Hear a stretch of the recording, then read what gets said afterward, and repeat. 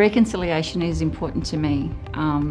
It's about building connections, representing our culture, working on country like we do every day. Because I've seen what happens when we take action and really put some emphasis behind this. Connecting with community and culture is really important to me because my mum wasn't immersed in country the way she would have wanted to be. It's important to me because I want to get the best opportunities for the mob out there, whether they're business opportunities or employment opportunities. Sharing your knowledge, and that, for me, that's what reconciliation is all about.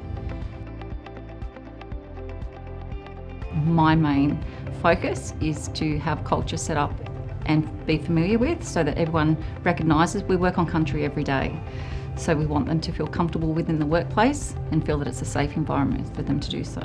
It didn't really take much for when somebody asked me to join the RAP team to jump in there and help out as best I can. To employ more Aboriginal and Torres Strait Islander people, to utilise more Indigenous businesses, to create opportunities where currently there are not.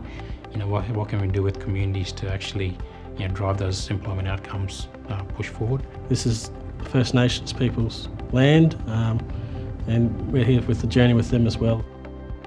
It's a journey that all of Australia is going on at the moment.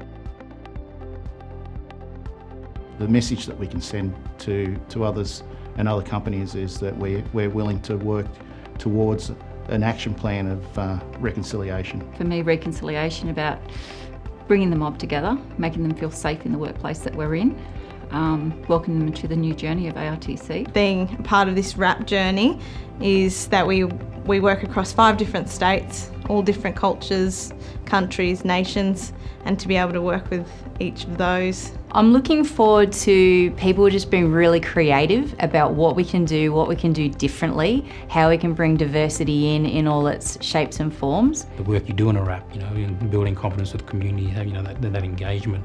So, with ARTC in particular, if we can sort of, have that focus, it's, where Aboriginal people say, who are working here now, that they're proud to work for ARTC.